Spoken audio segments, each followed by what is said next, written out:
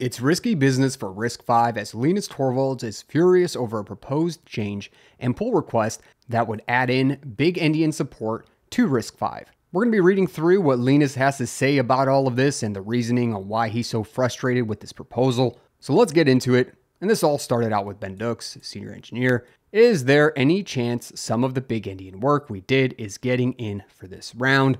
And Linus replied to Ben, and it starts out fiery. Oh Christ. Is someone seriously working on BE, big endian support, in 2025? Why? Seriously, that sounds like just stupid. Is there some actual real reason for this? Or is it more of the RISC-V is used in an academic design classes and so people just want to do endianness for academic reasons? Because I'd be more happy to just draw a line in the sand and say, new endianness problems are somebody else's problem and tell people to stop being silly. Let's not complicate things for no good reason, and there is no reason to add new endianness. RISC-V is enough of a mess with millions of silly configuration issues already. Don't make it even worse. Linus definitely throwing some shade at the RISC-V architecture. Tell people to just talk to their therapists instead. That's much more productive. Really signed off Linus. And Linus has a really strong stance here. I think the reason Linus is frustrated here, every time you introduce another endianness mode, you're really doubling the testing, increasing bug potential, and complicating things. And Linus has seen this over the decades through endian bugs. And to him, it really feels like adding new pain for no gain. As you can see, Linus has a long-standing frustration with proposals on adding complexity without a strong justification. And basically calls it an academic toy idea here and wants nothing to do with it. So no one else got to respond to this before Linus took on and continued talking about this. He continues on in another email. Okay, I just Googled this and I'm putting my foot down. We are not preemptively supporting big endian on RISC-V. The documented reasoning for that craziness is too stupid for words. That's serious. But since RISC-V.org did put it in words, I'll just quote those words here. Definitely not happy about this one. There are still applications where the way data is stored matters, such as the protocols that move data across the internet, which are defined as big endian. So with a little endian system needs to inspect or modify a network packet, it has to swap the big endian values to little endian and back, a process that makes it as many as 10 to 20 instructions on RISC-V target, which doesn't implement the ZBB extension. So to break this down a little bit for you, most CPUs today are little endian. To read and write these network headers, the CPUs often need to swap the byte order to match the native format, and without ZBB support, which is bit manipulation extension on a RISC-V architecture processor, byte swapping isn't cheap, and claimed here basically it takes 10 to 20 instructions to perform an equivalent byte swap or a single instruction. And that's the reason why they want to implement big endian mode into the kernel for their architecture. Anyways, Linus breaks this down for us as well. In other words, it is suggesting that RISC-V add a big endian mode due to A, internet protocols where byte swapping is not an issue. B, using some RISC-V implementations don't do the existing ZBB extension as an excuse. This is plain insanity. First off, even if the byte swapping was a real cost for networking, it's not. The real costs tend to be all in the memory subsystems. Just implement the damn ZBB extension. It's only going to get worse from here.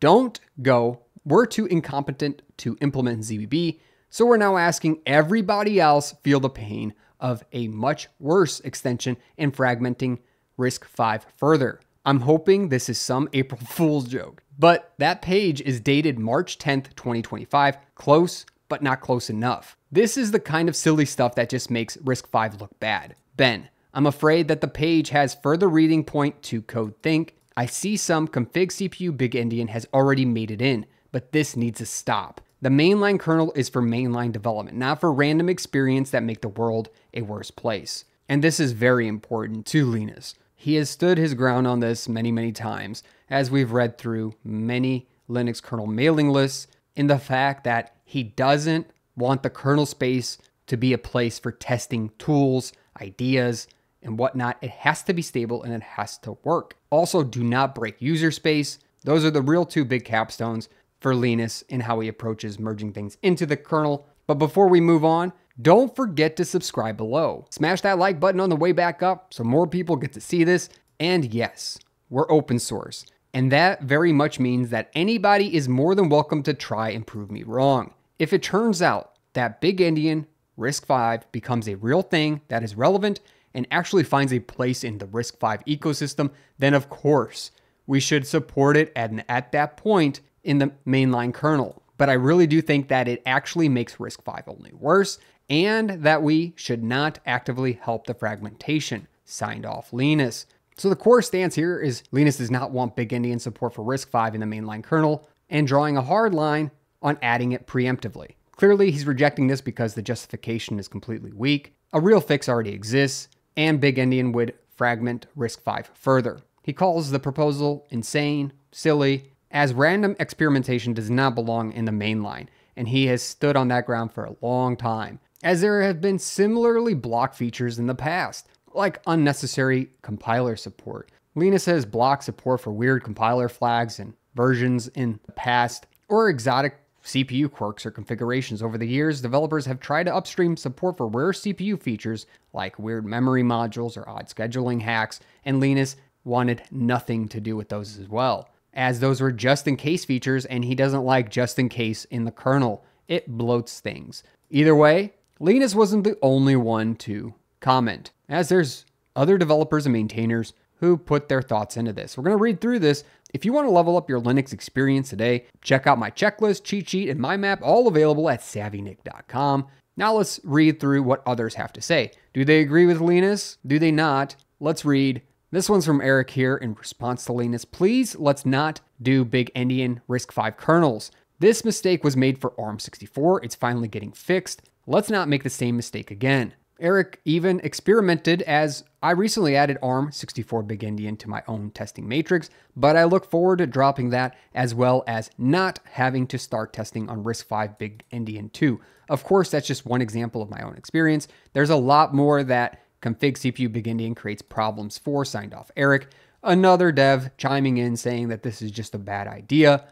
And then we get another one from Linus. This one's long, so buckle up. This is in response to none of that was really done as a deliberate attempt to add support for Big Endian in cases that assuages concerns you might have about the taste of the Arch maintainers. Thinks it does. As others have mentioned, the ARM64 support ends up being problematic and people are actively trying to remove it. Big Endian is dead. There is no good reason to support it. Legacy architectures designed and implemented back in the days when it wasn't dead yet. But it's been a huge pain and the world has moved on. Dealing with Big Endian with any halfway modern infrastructure is a dead end, since things like PCI Express are all fully little endian. If somebody really wants to create bad hardware in this day and age, please do make a Big Endian, and also add the following very traditional features for shit for brains hardware. Virtually tagged caches. You can't really claim to be the worst of the worst without virtually tagged caches. Tears of joy as you debug cache alias issues and flushing caches